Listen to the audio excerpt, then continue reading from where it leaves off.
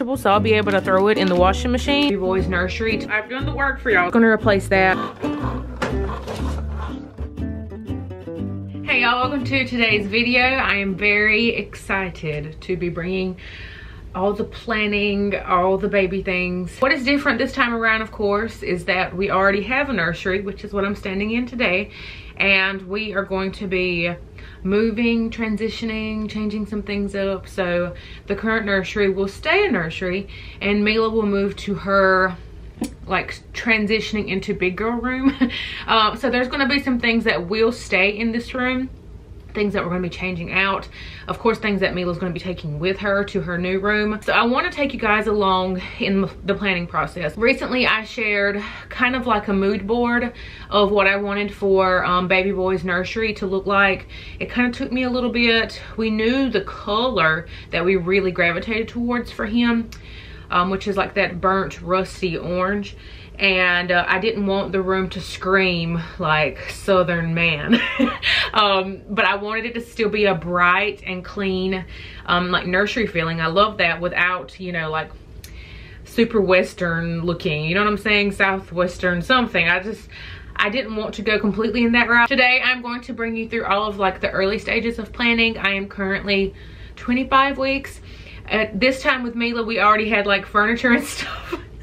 Technically I do already have furniture and stuff, so I'm not like completely behind, but I do have a plan and I have things in action, or things in motion. Things are moving over here. I'm also going to show a few DIY projects today, so a portion of this video is going to be sponsored by Cricut. I'm so excited. If you have been following me for any amount of time over the past 3 or 4 years, and you know that I am a lover and user of Cricut products. I'm absolutely obsessed. I'm a crafter at heart. That is where this journey, I think, all began. I love DIYing things and making custom gifts and things for our home, and that doesn't change, of course, when it comes to babies. I love making custom little shirts and jackets and you know, little pieces around their room and stuff. I use their products every holiday. Like I'm a huge lover of all the things. I wanted to not show you like basic, and I'm not saying that, I won't say basic, just typical things that people make with their Cricuts, or like cups and shirts and stuff. I didn't want to show you guys that. I wanted to show you that there are so many more things that you can do. So I'm going to show you a few projects that I'm going to be working on for little man's nursery. First, let's jump into my plan for this room. Right now, we're just going to be honest, it's a little bit of a hot mess.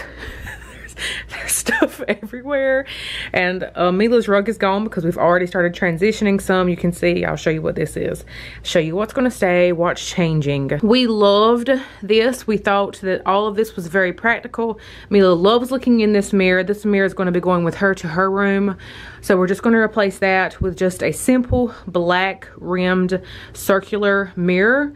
That's going to go right there, and then I'm also going to let Mila take this shelving thing to her room. So I'm just going to do simple 2 shelves right here, and of course he'll have his little baby moccasins, a little name sign. Eventually he'll get his own little Mickey hat from Disney World. All the little, you know, like little knickknacks and stuff will go up there. This also came in handy, but I'm thinking that might go into Mila's room, because it has like her hair products and body stuff. We might relocate that for him into one of these top drawers. Haven't decided yet. I still might get, I do have 2 of these little like diaper caddies is what they're called, so we might change that out. Her little owl Young Living diffuser, that will go with her until it's time for him to have one, and then we'll do all of that. This dresser is actually going to stay in here because we do plan on still changing diapers in here. So because he will have, of course, the majority of diapers being changed, we want this closest to us. And we still change all of Mila's diapers up here. We get her dressed up here. So to make my life easier, we're just going to continue doing all of that in here, because most of the stuff's in here. So we'll just, when we get her out of bed, we'll, you know, bring her down here, grab her an outfit and a diaper, and come on in here and get that situated. So I'm going to change these drawer knobs out to something a little bit more aesthetically pleasing within the vibe that we're going for. I'm thinking these leather pulls might be really nice. I don't know if that's like super practical for opening it up. If not, these will be fine because they're almost black, and that will go with the whole feeling that we're going for. And then moving on over here to the crib, like I said, Mila's keeping her crib. I did want all my kids to sleep in the same crib, but this just happened a lot sooner. If you've been a part of this whole pregnancy journey, you know that we just popped up surprisingly pregnant. So now Mila's of course still in her crib, and we weren't going to transition it, like I said, to a toddler bed until like age 3 unless she gives us signs that she's ready to transition earlier. So she's going to keep her crib, and we're going with what I think would look really good in here and bring in some warmth without me giving away like my light and bright feeling that I like. I think we're going to go with like a chestnut. So kind of like, I think this is a walnut that her sign is. Of course her sign is going in her room, and he'll get his own whenever we figure out what his name is. That's going to go up there. But I'm thinking like a chestnut crib. A little bit different of a style will go here. His bedding will stay neutral pretty much because of the fact that he's going to have more of a colored crib, and he's going to have more of a patterned area rug. So I have already ordered this, and I will link this down below. It is actually a washable rug. So I was a little shocked when it came in a box. I'm used to rugs coming rolled up, so I was like, what is this? I think it's going to really help bring in the sagey greens, that burnt rusty orange, the blacks, the creams, all of it. All of this is leaving. All of this, all of that. We might leave the little rocking horse because it might be cute in here, but everything else, including the curtains. Of course, these are a little bit more feminine curtains, so we're going to take these out, move them into Mila's room. Now moving over here, this is most likely going to stay the same. You will just notice, of course, all the little shades of pink and things are going to go. The images inside of those portraits or those frames there, they're going to be changed. The books will stay. You'll just see a different throw blanket, different lamp, stuff like that. Now moving into the closet, which is going to be so fun, taking all of Mila's stuff out and reorganizing it in her new closet. I'm very excited about that because right now all of his stuff that I have been purchasing is just in bags, just thrown in there. So that's going to be super fun. We got to move this to Mila's room. First thing that I want to go over with y'all that I'm going to be making for his room is going to be closet dividers. So for that, let's go into my office / craft room, and I'm going to show you the projects that I'm going to be working on for little man with my new Cricut Joy. So let's go on in there and try those out. I want to show you first off, because I've had the Cricut Maker. The video is not about the Cricut Maker. I just want to go ahead and lay that out. But because I've had the Cricut Maker for, I think, over 3 years now, I wanted to do a little bit of a comparison. I've got questions in the past, would I recommend one over the other, and is there like a preference or anything like that? So first and foremost, I did want to say, if you're looking for something that's more compact and you're still going to be able to do quite a bit of projects and get a lot done, but you know, it's not going to take up much space or anything, you can just take this on into the kitchen.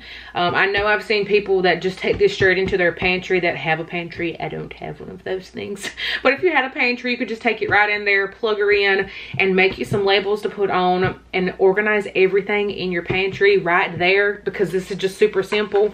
One thing that is different about this than my Cricut Maker for sure is the new smart vinyl. With the new machine, what I think is so like next level, I don't know who thought of this, but I'm like, man, y'all really knew. So instead of having to use one of their Cricut mats, which is perfectly fine, that allows you to use like all the old vinyls and iron-on vinyls and stuff that you already previously had if you were already, you know, Cricut crafting. But now you can actually use the smart vinyl, the smart label vinyl, which I'll talk about here in a minute. But you can use all of these things without a mat. So the paper that it comes attached to is actually like a special paper. It already comes on its own mat.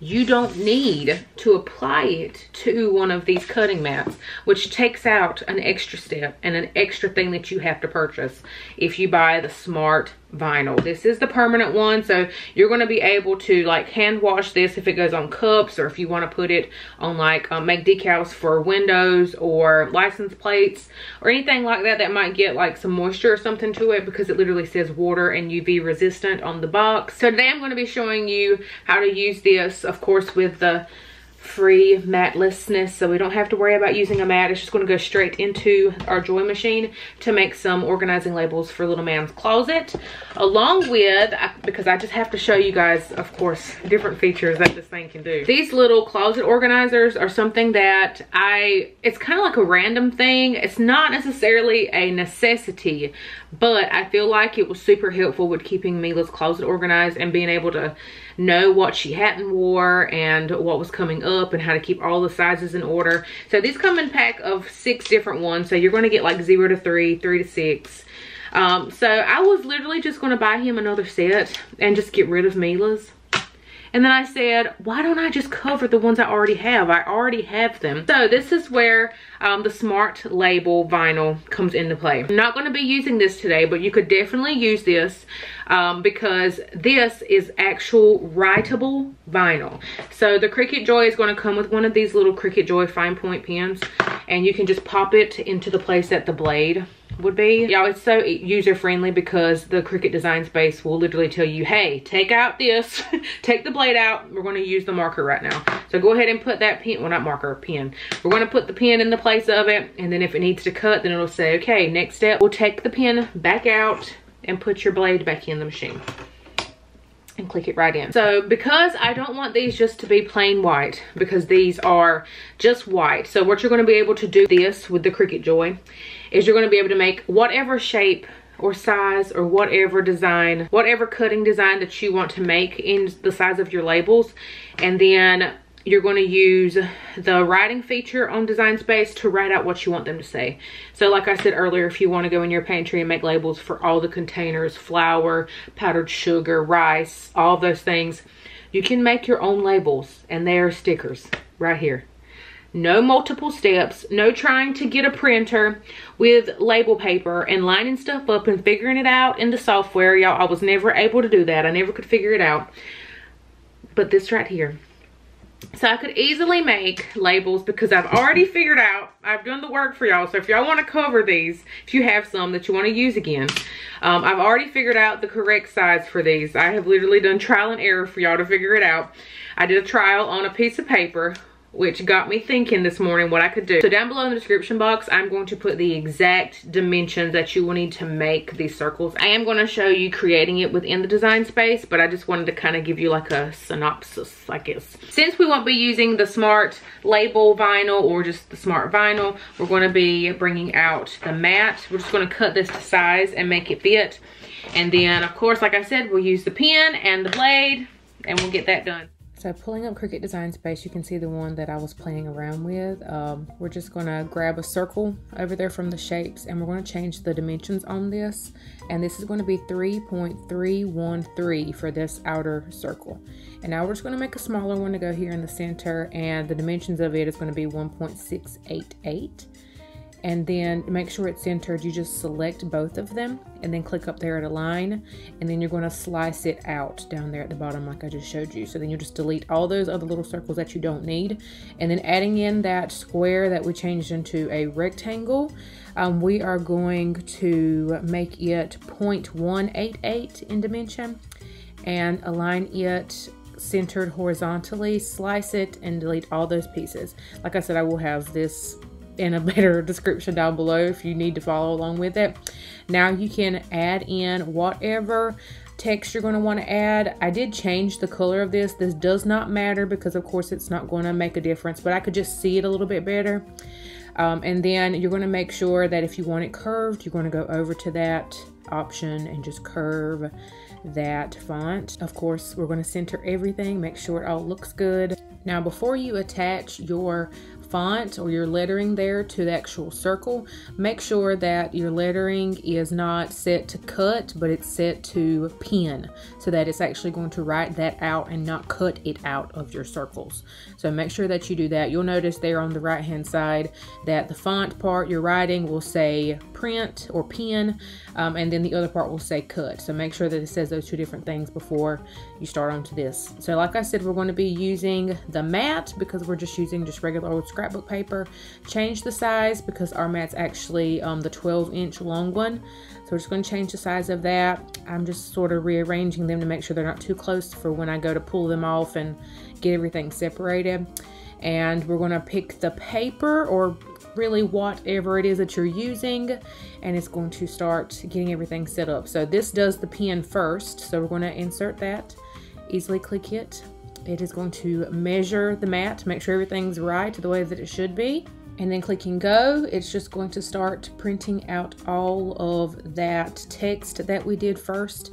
And once it's done with this, because this did take 2 different sheets for the 6 different little circle things that I was making, you're going to take out the pen and then reinsert your blade, easy peasy, and then it'll start back cutting. You don't have to do anything other than just click go on the screen. It literally tells you exactly when to do all the steps. Now that we're all done with the design, I'm going to take and apply these to my little rings. I'm just going to use a stick of glue. It was very simple. I would recommend taking off any like older stickers that were on there. Some of mine wouldn't come off, so I just had to work with it. But if you can get them off, I would definitely recommend doing that. The glue worked very well for this project. Craft project numero dos. We're going to be using the Cricut Joy Smart Vinyl for this one, so we're not going to need a mat. And opening a new project, I'm going to start typing out the labels that I want to use for each of those drawers and figuring out which font I think just looks the best. This is just for aesthetics here, so you can use whatever font you want, and then figuring out what I want each drawer to say. So once we have those, now I know what size the drawers are on the front, so I'm going to fix the width. I wasn't so worried about how long they were. It was pretty much like the height. Well, I guess it would be the height of the letters to make sure that they weren't too big for the fronts of those drawers. We're using the without mat feature here, so I'm going to make sure that I click that, as well as choosing the material, which is that smart vinyl. Loading everything up. Of course, the Joy is going to measure it again to make sure everything is right and how it should be, so that's what it's doing right here. And now it is going to begin cutting. Y'all, how easy is that? Now right here, I'm just going to cut off the excess and go ahead and start weeding everything out. I did find that this smart vinyl weeded so much easier than other vinyls that I've used in the past, so I would highly recommend testing this out. Now bringing in the transfer tape. This is going to bring all those letters up onto this piece of, pretty much it's like tape, so that you can easily apply it to whatever surface you're working on. Sometimes this can be a little tedious, I'm not gonna lie. I do like to go ahead and put them all together and then cut them separately, so I'm only having to attach one thing of transfer tape, and there it is. I wish they all come off that easy, but I'm just gonna be honest here, sometimes they don't. It just takes a little work. And just as easy as that, everything is done, and I'm super proud of how all of this turned out. I've been having so much fun today doing all the crafting things, and I'm just so excited to get his closet situated. I mean, I'm excited to get his whole room in order and get everything as it should be. My mind will be able to be in a much better place once everything is where it should be, and I have everything all nicely organized and the sizes. That's going to be so helpful with figuring out exactly what I have left that I need to get, what I have maybe a little bit too much of, and what I'm missing. Definitely getting everything in its place and very organized. Thanks to the new Cricut Joy, I was able to make everything super personalized and make it even easier to get everything in its own specific place, which also helps when you have other people that are looking for things. And I know a lot of us have our own system when it comes to organization, but not everybody understands and knows where things go. So stuff like this makes it very easy for me to say, hey, Cody, go get the Bayyybaay. I could just say, go look in the closet, and he'll be able to see pacifiers. Okay, he knows where there are now. So I'm going to be making lots more labels for lots more things. It was super easy. I've made labels before, but this was my first project on the Cricut Joy. I wanted to be able to show y'all that process and me testing things out for y'all. If you want to see anything else baby or organization related, all the nesting stuff, leave that down below in the comments. Also, don't forget to look down below in the description box for all the information about the Cricut Joy and different tools and stuff that I recommend having on hand. And I hope you guys enjoyed this. If you did, please make sure to give it a thumbs up and make sure you're subscribed to the channel for future content. I will see you guys in the next one. I hope you have a beautiful and blessed day, y'all. Bye.